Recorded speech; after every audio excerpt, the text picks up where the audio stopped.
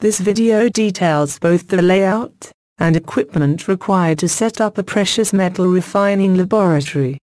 The refining capacity of this lab is 25 kilos per day, and can be easily expanded for additional capacity. It can be used to refine both gold and platinum group metals. This setup is appropriate for refining jewelry, jewelry sweeps, and other jewelry wastes, e-scrap, catalytic converters, mined concentrates, and virtually all other gold and platinum-bearing materials. Refining procedures are outlined throughout, but detailed instructions are not provided within this video. You can view Shaw's comprehensive video instructions on both YouTube and on the Shaw website. Room dimensions should be at least 20 by 20 feet, or 7 meters by 7 meters. Cabinets, hoods, and tables can be purchased locally, but are commonly built on site. Cabinets serve a dual purpose, supporting the hoods, but also providing storage space for consumable chemicals and supplies. Typically, they are approximately 6 feet, or 2 meters wide, 2 feet, or 2/3 meter deep, and about 3 feet, or 1 meter high. It is essential that the dimensions match the hoods that they will support. A typical refining lab will have 2 cabinets, one for supporting the digestion hood, and one for the precipitation hood. However, additional cabinets and hoods can be added to the setup if you need to expand your capacity. A standard setup will include 2 hoods. The metal is typically dissolved into solution within the first hood. After filtering, the pure precious metal is precipitated in the second hood. Fume hoods are mounted on the cabinets, so the span and width dimensions must match.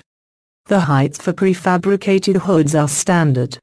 However, if you intend to fabricate your hoods on site, the hood height can be set at whatever is convenient. Keep in mind that space must be provided for the exhaust vent piping, which is typically 4 or 6 inches in diameter. Jars are situated within the hoods. You can use multiple small containers, or just a few very large containers. The container sizes you choose will depend upon your batch sizes and what is convenient for you. So, how do you determine the size jars you need? For every kilo of metal you want to refine, you will need approximately 4 1/4 liters of solution. Heating the solution is not usually required for gold. So plastic jars are generally better than glass, because plastic is much less likely to break. Quartz immersion heaters can be employed in the plastic jars if a hot solution is required. While it is possible to build the shower face wash station on site, these stations are generally readily available and reasonably priced. So, it is almost always preferable to simply purchase one and install it. Sulfur dioxide is the precipitant of choice for lab-sized or larger refining setups. The tank and regulator are generally rented, not purchased. You will need at least one table. That table will support your Buchner funnel. The pumping system is also commonly mounted to the table. A Buchner funnel is used in 2 steps in the refining process. First, to separate any materials left undissolved during the digestion process. And again, to recover the precipitated purified gold from solution after precipitation. Several sizes are available. The standard size utilized in labs of this capacity is 18-inch.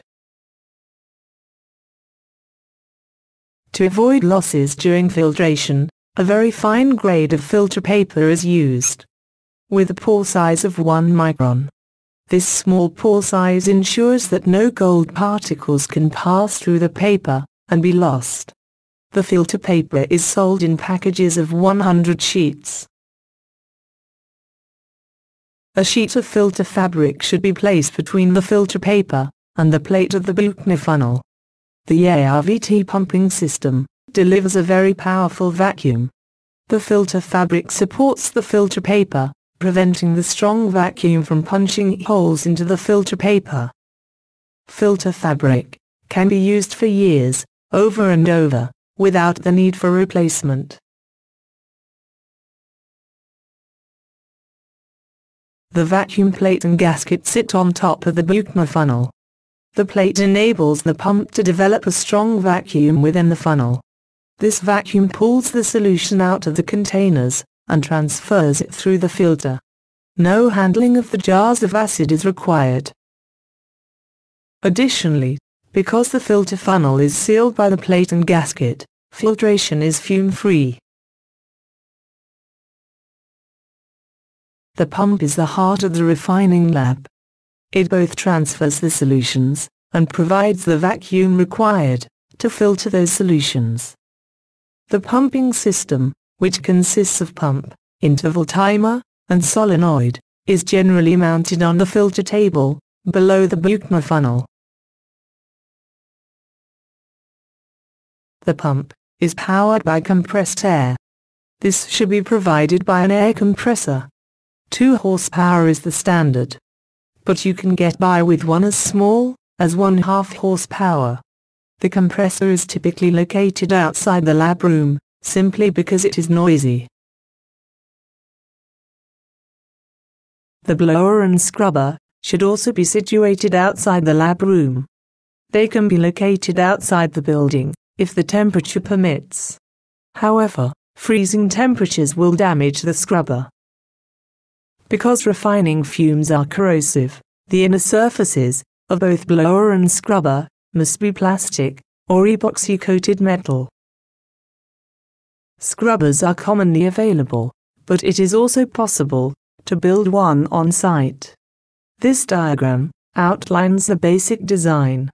The general principle of a scrubber is a shower to wash the acid from the fumes. The shower water is treated with a high pH base, such as sodium hydroxide, to neutralize the fume's low pH acidity.